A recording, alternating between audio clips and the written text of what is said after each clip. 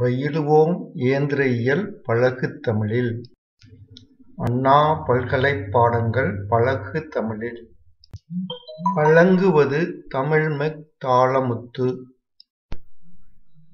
Hi students, இன்று ME 6404 thermal இன்ஜினியரிங்ல second unit IC engines பார்த்துட்டு இருக்கோம். இதுல module 2.22 working of two stroke cycle CI engine.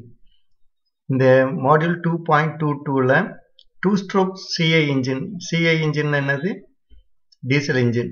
Two stroke diesel engine எப்படி work பண்ணுதுன்னு பார்க்கணும்.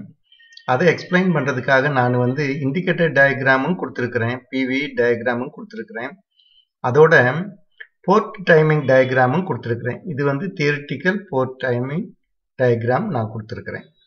இந்த மூணு இதையும் பார்த்தீங்கன்னா ஓரளவுக்கு டூ ஸ்ட்ரோக் முழுவதுமே நீங்கள் படித்தாப்புல ஆகும். இதில் தனியாக ஒர்க்கிங் மட்டும் கேட்கலாம், தனியாக இந்த இண்டிகேட்டர் டயக்ராம் மட்டும் கேட்கலாம், தனியாக இந்த போர்ட் டைமிங் டயக்ராம் மட்டும் கேட்கலாம். இந்த போர்ட் டைமிங் டயக்ராம்ங்கிறது நீங்கள் தெர்மல் இன்ஜினியரிங் லேப்லையும் செய்வீங்க, அதுக்கும் ஹெல்ப்ஃபுல்லாக இருக்கும். இப்போ இந்த இதை பார்ப்போம். முதல்ல இந்த கன்ஸ்ட்ரக்ஷனை பார்த்துருவோம். கன்ஸ்ட்ரக்ஷனில் இதில் சிலிண்டர் பிளாக் இருக்குது. சிலிண்டர் பிளாக்குள்ள ஒரு பிஸ்டன் இருக்குது. பிஸ்டனுடைய மேலே டிஃப்ளெக்டர்னு ஒரு மேடும் இருக்குது. இந்த மேடு இருக்கிறதுக்கு பர்பஸ் நான் ஏற்கனவே சொல்லியிருக்கிறேன்.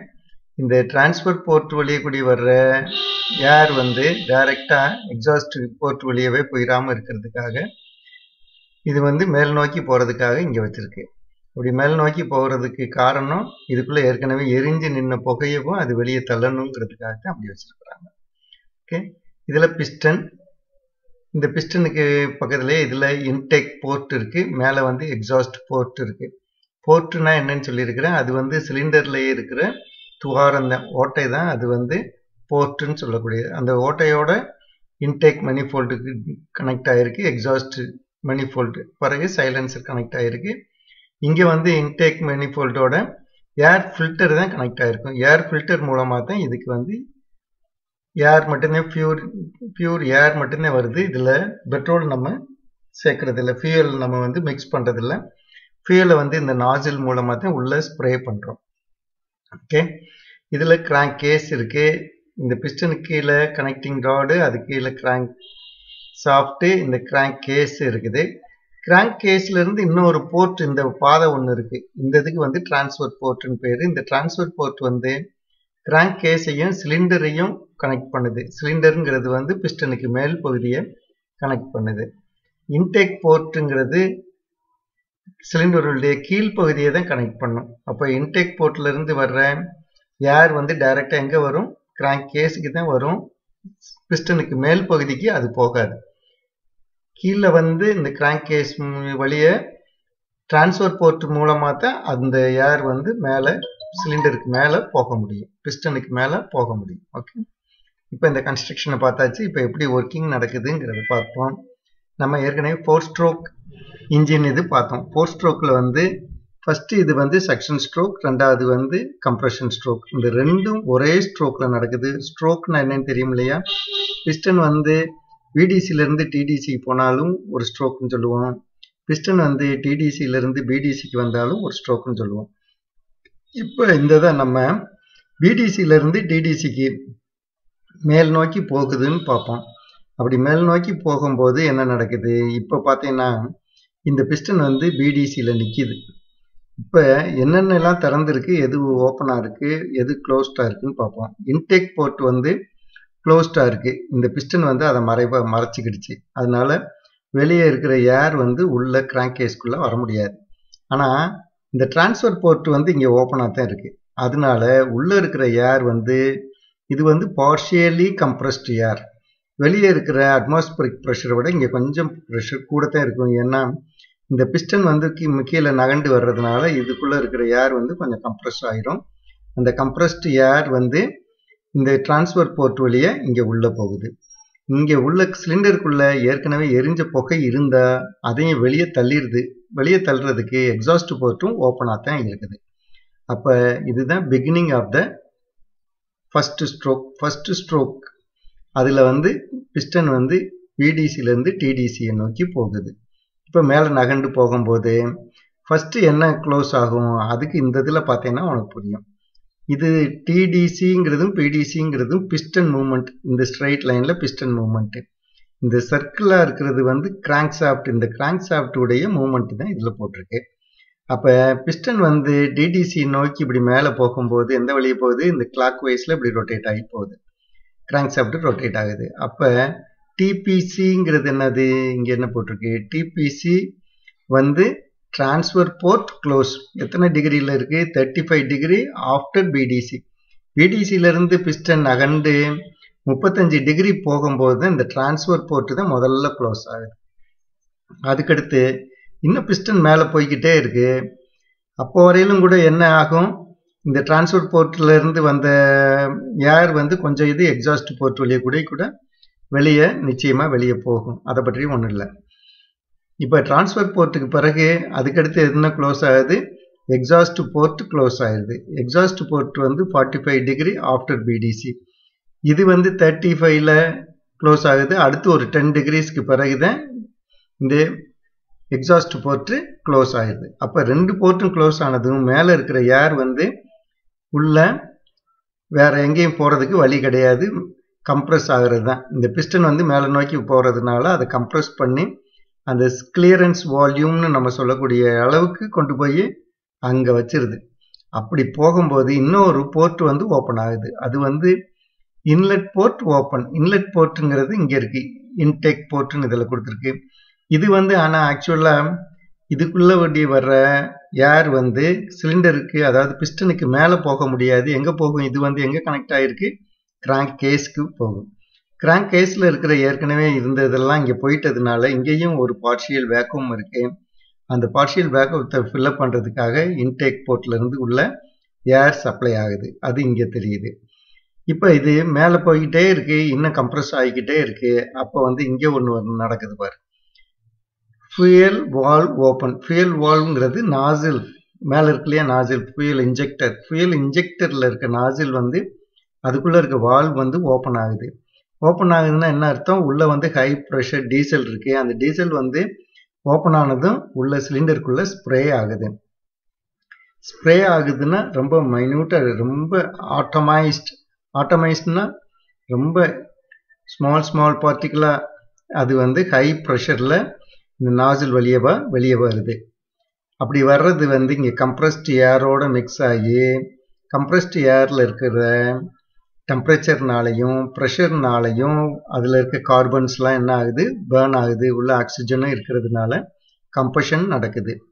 இது முழுவதும் எதில் நடக்குது? இந்த ஒரு ஸ்ட்ரோக்லேயே நடந்துடுது. ஆக 4 ஸ்ட்ரோக்கில் நடக்கக்கூடிய செக்ஷன் ஸ்ட்ரோக், கம்ப்ரெஷன் ஸ்ட்ரோக்கில் ரெண்டுலையும் சேர்ந்து நடக்கக்கூடியது பூரா இதுவுமே எதில் நடந்துருது? இதனுடைய ஃபர்ஸ்ட் ஸ்ட்ரோக்லேயே நடந்துருது. ஃபர்ஸ்ட் ஸ்ட்ரோக் முடியும் போது இதில் கம்பஷன் நடந்துருது. அப்போ ஹை ப்ரெஷர் உள்ள டெவலப் ஆகுது, ஹை டெம்பரேச்சர் டெவலப் ஆகுது. அந்த தெர்மல் எனர்ஜி என்ன பண்ணுது? வேறு பக்கம் எஸ்கேப் ஆக இடம் இல்லாதனால எல்லாமே இந்த பிஸ்டன் மேலே தான் ஆக்ட் பண்ணுது. அப்போ பிஸ்டன் வந்து செகண்ட் ஸ்ட்ரோக், அதாவது டிடிசியிலேருந்து பிடிசியை நோக்கி கீழே நகண்டு வருது. அப்போ நகலும் போது முதல்ல என்ன ஆகுது? ஃபியூயல் வால்வ் க்ளோஸ் ஆயிடுது. நாசிலிருந்து ஸ்ப்ரே ஆகிற டீசல் வந்து ஸ்டாப் பண்ணிடுது. அதுக்கு பிறகு டீசல் எரியறதில்லை, டீசல் உள்ளே வராது. அப்போ ஏற்கனவே இந்த டிடிசி வர்றதுக்கு முன்னால் இருந்த ஃபியூயல், டிடிசி வந்து ரிட்டர்ன் ஆகும்போது இருந்த ஃபியூயல், ரெண்டு இதுவும் சேர்ந்து தான் உள்ளே வந்து ஃபுல்லாக கம்ப்ளீட்டாக கம்ப்ரெஷன் ஆகிறதுக்கு ஹெல்ப்ஃபுல்லாக இருக்குது. அப்போ இந்த இது பிஸ்டன் கீழ் நோக்கி நகண்டு வரும்போது முதல்ல எது க்ளோஸ் ஆகுது? Inlet valve, inlet board close ஆயிடுது. கீழே இருக்க இன்லெட் போர்ட் க்ளோஸ் ஆயிடுது. அப்போ ஃபர்தராக வெளியே இருக்கிற ஏர் வந்து உள்ளே வர முடியாது. ஏற்கனவே உள்ளே இருக்கிற இந்த இதுக்குள்ளே இருக்கிற ஏர் மட்டும்தான் அடுத்த ஸ்ட்ரோக்குக்காக ரெடியாக இருக்குது.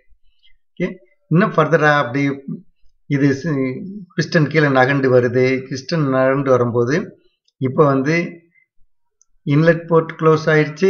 அடுத்து எக்ஸாஸ்ட் போர்ட் ஓப்பன் ஆயிடுது. எக்ஸாஸ்ட் போர்ட் ஓப்பன் ஆயிடுச்சுன்னா என்ன அர்த்தம்? இந்த பவர் ஸ்ட்ரோக்கில் பிஸ்டன் கீழே நகண்டு வந்துக்கிட்டு இருக்கும்போதே எக்ஸாஸ்ட் போர்ட் ஓப்பன் ஆனதுனால உள்ளே இருக்கிற பேர்ன்ட் கேஸஸ்க்கு கொஞ்சம் ப்ரெஷர் இன்னும் இருக்க தான் செய்யும். அந்த ஹை ப்ரெஷராக இருக்கிறதுனால வேகமாக வெளியே போயிடும். அதனால் அடுத்து இன்லெட் போர்ட் ஓப்பன் ஆயிடுது. அதுக்கடுத்து கொஞ்சம் தூரத்திலேயே இந்த டிரான்ஸ்ஃபர் போர்ட்டும் ஓப்பன் ஆயிடுது. இந்த டிரான்ஸ்ஃபர் போர்ட்டும் ஓப்பனாக இருக்கு, இன்லெட் போர்ட்டும் ஓப்பனாக இருக்கு. இன்னும் பிஸ்டன் பிடிசியில் சேரலை. இன்னும் இவ்வளவு தூரம் அது டிராவல் பண்ணி வர வேண்டியது இருக்கு. அந்த நேரத்தில் என்ன ஆகுது, இங்கே ஏற்கனவே இந்த கிராங்க் கேஸில் இருந்த ஏர் ஸ்லைட்லி கம்ப்ரஸ்டாக இருக்கு. அந்த கம்ப்ரஸ்ட் ஏர் உள்ளே போகுது. இங்கே எரிஞ்ச புகையெல்லாம் வெளியே பிடிச்சி அது எக்ஸாஸ்ட் போர்ட் வழியா வெளியே தள்ளுது. அதுக்கு ஸ்கேவெஞ்சிங்னு பேர். உள்ளே வர்ற ஃப்ரெஷ் ஏரு, உள்ளே இருக்க பேர்ன்ட் கேஸஸை வெளியே அனுப்புகிற மெத்தடுக்கு பேர் என்னது, ஸ்கேவெஞ்சிங். அந்த ஸ்கேவெஞ்சிங் மெத்தடில் உள்ளே இருக்க பேர்ன்ட் கேஸஸ்லாம் வெளியே போகுது. அப்போ டிரான்ஸ்ஃபர் போர்ட்டு ஓப்பனாக இருக்குது. டிரான்ஸ்ஃபர் போர்ட் ஓப்பனாக இருக்கிறதுனால அது நடக்குது. இப்போ பிஸ்டன் பிடிசி சேர்ந்துருது. அப்போ இது 2 ஸ்ட்ரோக்கை கம்ப்ளீட் பண்ணிடுச்சு. ஃபர்ஸ்ட் ஸ்ட்ரோக்கில் 4 ஸ்ட்ரோக்கில் இருக்கிற செக்ஷன் ஸ்ட்ரோக்கையும் கம்ப்ரெஷன் ஸ்ட்ரோக்கையும் சேர்த்து நடத்துச்சு. இந்த செகண்ட் ஸ்ட்ரோக்கில் அதில் இருக்கிற பவர் ஸ்ட்ரோக்கையும் எக்ஸாஸ்ட் ஸ்ட்ரோக்கையும் ரெண்டையும் சேர்ந்து ஒரே ஸ்ட்ரோக்லேயே முடிச்சிருச்சு. அதனால இதில் இப்போ கிராங்க் ஷாஃப்ட் ஒரே ஒரு ரெவல்யூஷன் தான் போயிருக்கு, ஒரு ரொட்டேஷன் தான் ரொட்டேட் ஆகிருக்கு.